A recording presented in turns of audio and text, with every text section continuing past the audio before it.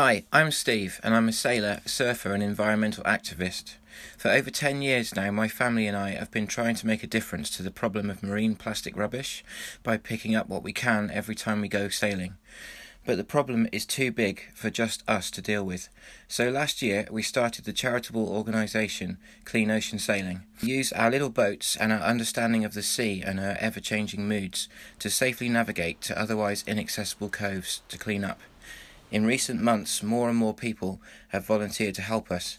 The kids especially enjoy heading out on the water, learning to sail and explore our wonderful coasts. We are doing our best, working hard to remove the plastic rubbish from our precious marine environment, but we need to do more.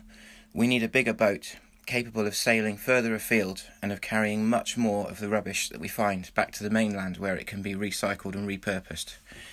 And here she is. The Annette is our 110-year-old 60-foot gaff schooner, originally built to fish the North Sea and the Arctic Ocean, so we thought what better to do with an old fishing boat than go fishing again, but not for fish, for plastic.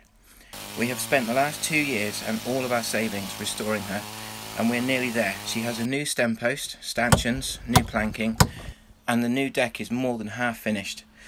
But we need your help with the last big push to get her sailing again this summer. So please help us to get this lovely old boat back on the water and out there working hard to save our seas from the deadly waste plastic. Thank you.